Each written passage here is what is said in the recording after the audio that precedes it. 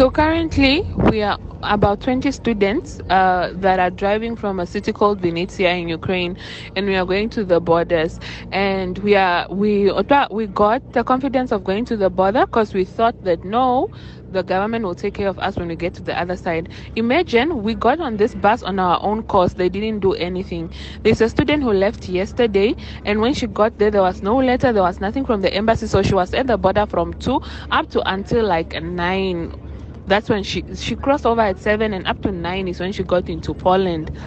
And now we are 20 students. Some people, imagine, some people, we just took ourselves from the city, organized ourselves, got on a bus. Some people didn't even have money because nobody planned for this. Nobody really planned that this is gonna happen, so we paid for ourselves because we thought the government will pay for us. To our surprise, just now we received news that they are only going to pay for NASA funded students, but this is an emergency. Nobody planned for it. And if they could have stayed at this at the beginning, people could not have left, or we could have made other alternatives.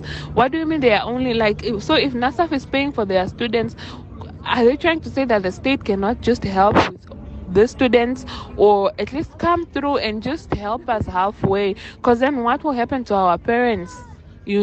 So many things are happening, and they are telling us that the accommodation we have to pay 13 US, like 13 euros. 13 euros is how much in Namibian dollars?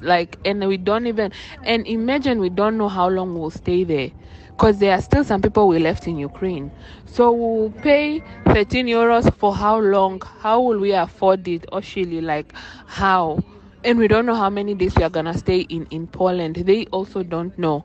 So we are just in distress. We are just wondering what is the way forward and what are we gonna do next. I'm so sorry for the noise, but we are just in our bus. At least we need answers. We need people to act so that when we get there, at least we know that something is being done. Because right now, honestly, no.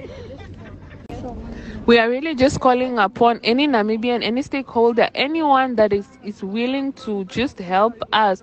Because at this moment, at this time, it's out of control. It's too much.